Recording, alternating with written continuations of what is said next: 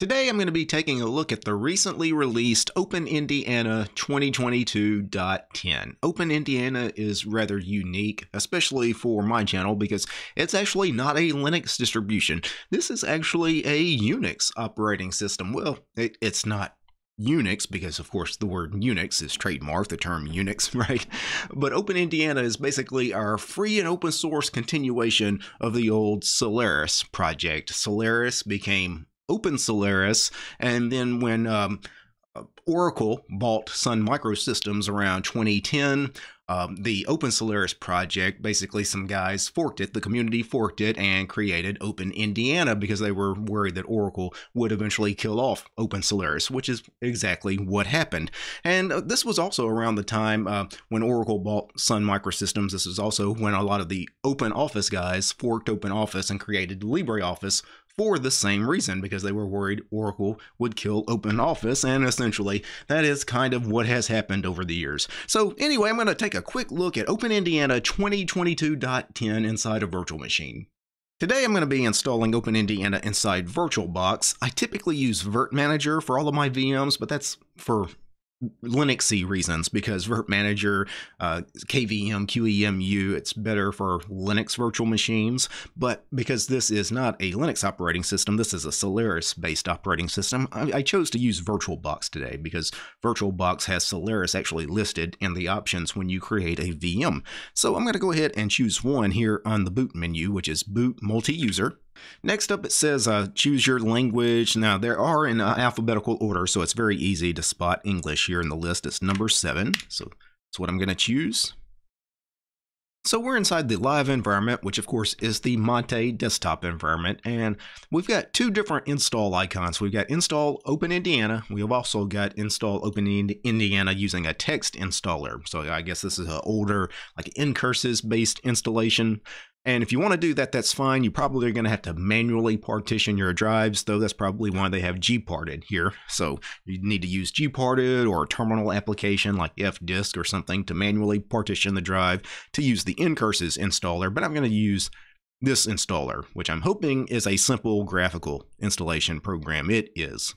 It says, thanks for choosing to install OpenIndiana. I'm just going to click next. No need to read that. Looks like it's going to automatically partition our drive, so the entire disk will be erased. I created a 25 gig virtual hard drive in this virtual machine, so I'm just going to click next on that. We need to choose our time zone. I am somewhere in the US here, and Denver is too far over. What about Chicago? I know it's usually somewhere here, and that's the central time zone. That's exactly what I need. So I'm going to click next.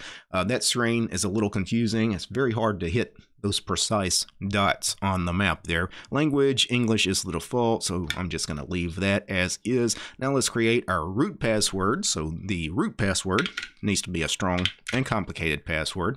Now let's create our home user. He's going to be called DT. His login name is going to be DT. Let's create a strong and complicated password for the DT user and confirm that strong and complicated password. The computer name, the host name, OpenIndiana is the default. I'll leave that. That's fine. I'm going to click next. Here is a summary of everything that we have chosen thus far. All that looks good. I'm going to click install. And away it goes. This portion of the installation typically takes about 5 to 10 minutes on my machine, so I'm going to pause the recording. I'll be back once OpenIndiana has finished installing. And the installation has completed. That installation, that actually took quite a while. That took about 15 to 20 minutes for that installation to complete. So a little longer than my typical like Linux installations, but not terribly long. Now I'm going to go ahead and reboot the machine to complete the installation. And it's rebooting, it's loading some services with SMF. SMF is kind of your init system. SMF stands for Service Management Facility, I believe. Think of it kind of like how systemd manages services. That's what SMF in OpenIndiana is. It says it's loading NVIDIA kernel mode setting driver for Unix platforms. Looks like this is some post-installation stuff. I guess on the first reboot, it's got to run through some stuff here. And we come to our login manager. Let me go ahead and log in. So this is OpenIndiana. This is a very generic, vanilla looking Mate desktop. And one thing I do want to say before continuing with the video is OpenIndiana is really not meant to be a desktop operating system per se, and as mainly a desktop computer user. I don't work in IT, I don't work with servers, that's not my game, I'm not interested in that game.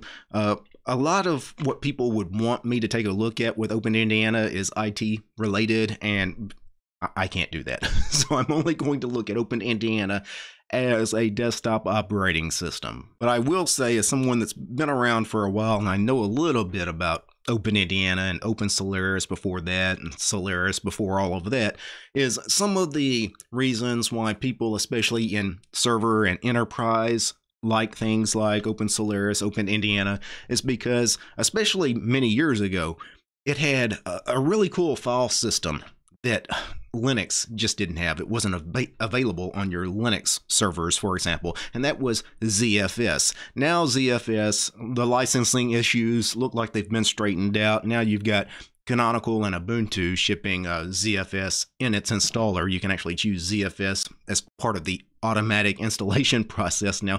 So I think we've got that straight on Linux these days. So that's not as big a plus these days for why you would choose something like OpenIndiana versus Linux. The other big thing they talk about is the init system, SMF, the service management facility, how that was so much better than the old init systems and service management tools you had on Linux prior to Systemd. Now, since the rise of Systemd, over the last decade or so, SMF, I would say, also is not as big a positive for this.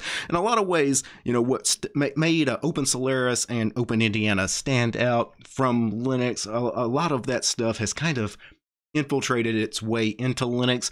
Either just we straight ripped off that stuff, not ripped off, but like ZFS is already in Linux, or we have tools like Systemd that do so much for us as far as init and services and things like that, and timers and all of that.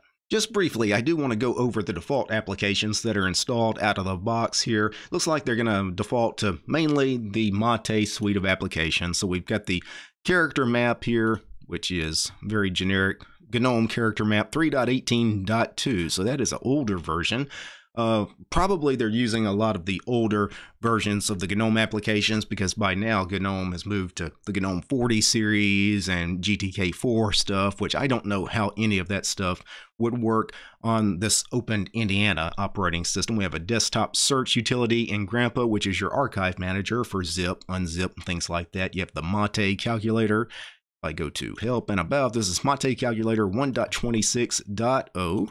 Back to applications and accessories, we have our font viewer, a search tool, Pluma, which is a plain text editor. You can think of this as an old fork of gedit, and gedit I don't mind, so Pluma's really not bad either. So this is a small and lightweight text editor for the Mate desktop environment. Let me close that out. And also under accessories, we have our screenshot utility, and then we have this collection category, which is our web browser.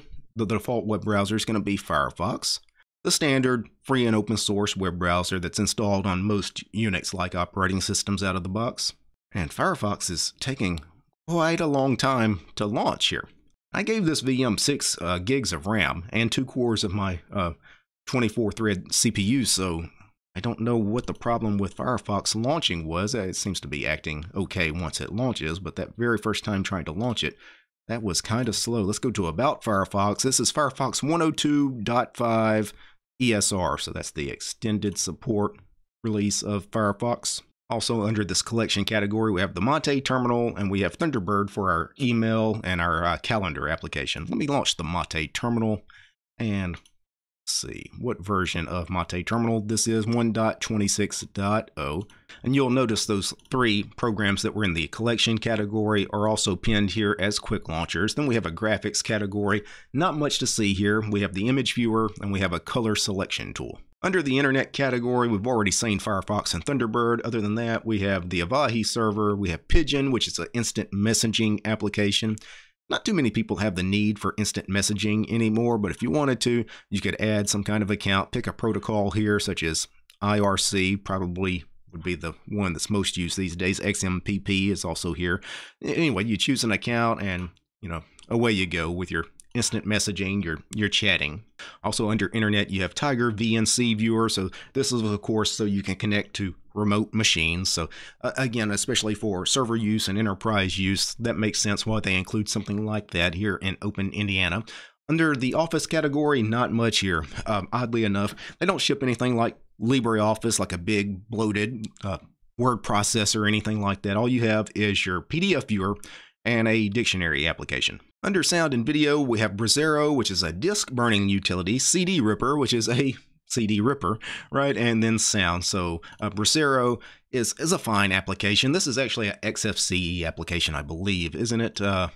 Pretty sure it is. No, this is GNOME's disk burning application. XFCE's disk burning application is called XFBurn, but I always get those confused. This is Brasero 3.12.3, a very simple program to use for those of you that still burn CDs and DVDs. Also under applications, we have our system tools, which is the Kaja file manager here. So just your standard Mate file manager, not much to see there. Also under system tools, a device driver utility, we have gparted again, and not much else. Let me go ahead and launch gparted here as root. One thing I did want to check out is what file system did it default to? Did it default to ZFS? It says file system type is Solaris. Now, I don't think Solaris, the file system type, I think that defaults to UFS, not ZFS. I could be wrong on that. I wish I knew that. I could probably look it up in the documentation. One thing I will say, the documentation on OpenIndiana's website is not great. It's very light. Up here in the Mate menu under applications, we've already seen everything. Places is just your bookmarks for the file manager. So if I click on any of the bookmarks, it opens the file manager at those bookmarks. Then we have the system categories here, and this is to change display, keyboard, settings, look and feel, of course, your appearance, where you could change some themes if you wanted, for example, a dark theme, which might be kind of cool to play with, a dark theme, although it looks like it messed up the panel there. I better go back to the custom theme. Well, actually, going back to the custom theme, looks like I kind of broke it. Let's go with the Black Mate theme. I wonder if I log out and log back in, would everything be okay? Let me try that. Where do I go to log out and log back in? Log out, DT. Yeah, still, this theming is all off, unfortunately. So go back to the control center here. Displays, now appearance is what I wanted. Let me just click on these themes until I get something that I can actually read. This one here, Blue Menta, we'll go with that. Again, this is not meant necessarily for a desktop operating system. You can use it as a desktop operating system, but that's not the primary focus of this. So, if things are a little weird here, that is to be expected, especially from somebody like me checking it out. Let's see if it actually comes with any wallpapers at all. So theme. Let's go to background. This is just the standard default Mate wallpaper pack. Not much to see here. They do include the one OpenIndiana branded wallpaper, so I'll just leave that. Now let's open a terminal. I wonder if Control-Alt-T happens to bring up a terminal. No, I didn't think so. That's usually like a Linux key binding. I didn't expect it to work here. Wow, that is so bright. I wish they had some better color schemes here that I could choose from. Built-in theme, Solarized dark. Yeah, there we go. All right, let me zoom in here. I wonder if a uname will work here. So if I did a uname -r, you can see kernel version 5.11. Of course, that's not a Linux kernel, right? Let's just do a uname -a just to see what kernel we're using. SunOS OpenIndiana 5.11 illumos. One thing you'll notice, we didn't have any kind of graphical package manager or anything on this operating system, right? There's no Mate Software Center, GNOME Software Center, anything like that, right? So I believe the package manager they're using is PKG, is the command line package manager. So I believe if I did something like PKG search and then name of application, I don't know, htop, for example, and it actually does return some results there. So I wonder if I could do a PKG install htop here. Insufficient privileges is sudo installed by chance. Let's see. It is. Refreshing the catalog, I'm doing a sync of the repositories, right? And HTOP is finally installed. That took about 2 minutes or so for HTOP to install. It probably had to do with that syncing of the repository and basically doing a new cache of the package catalog there. Let's run HTOP. Let's see what kind of system resource usage we're using here. And it looks like it's using, quite a bit of CPU, much more CPU than I expected. I am not sure what's going on there. That is very unusual. Do I have anything really running up here? Network profile. I'm just looking in the system tray here. I actually did log out and log back in. I was about to say maybe I should do a reboot, but yeah, that's pretty high CPU usage. RAM also very high, using 4.5 gigs of the 6 gigs of RAM I use this. Now that could be due to the file system that it's using. Some file systems use more RAM than others. If that was an Extend 4 file system on Linux, that would be shocking. Now, if they are using ZFS, which can put all the RAM you give it to use, then that makes sense. But I'm a little concerned about that CPU usage. Let's see if I can figure out what is using the CPU. Xorg, the Mate terminal, and HTOP. Yeah, I don't know if that's an accurate reading or not. That doesn't seem right though. Wonder how many packages are installed. If I did a pkg list, would it spit out everything installed? It will, each on its own line, so I could pipe that into wc-l, assuming the word count program is installed. That's wc, right? 1,119 packages are installed via pkg. Wonder if I could do a lsblk to list the block devices. No, bash complains that lsblk is not there. It is using the bash shell, though. That was the next thing I was actually going to run, was an echo shell, just to verify that we were using bash, but we already know it's bash because we got the error message from bash.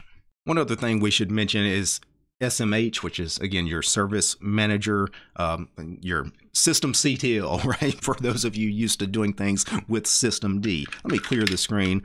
I don't know too much about this service manager. I do know that everything is called SVC for service, I guess, and all the commands typically begin with SVC ADM, for example, for service admin, and you can see I get some help information about the commands I could use with the service admin command. And if I wanted to list all the services that are currently available, I could do SVCS for services, plural, right? And it spits them all out each on their own line. But I'm not going to spend too much time on that because honestly, I would have to read a little bit on the man pages for SMF. So that's just a quick and cursory look at OpenIndiana, the latest release, 2022.10. Now, I may not be the right kind of person to review an operating system like this, right? Because I'm a desktop computer user, right? I am not a server admin. I don't want to be a server admin. It doesn't interest me at all because I'm never going to be that in life. So, I've had people request me to take a look at this particular operating system. That's why I did it today. But do realize I was coming at this from mainly a desktop computer user, not necessarily as a server administrator.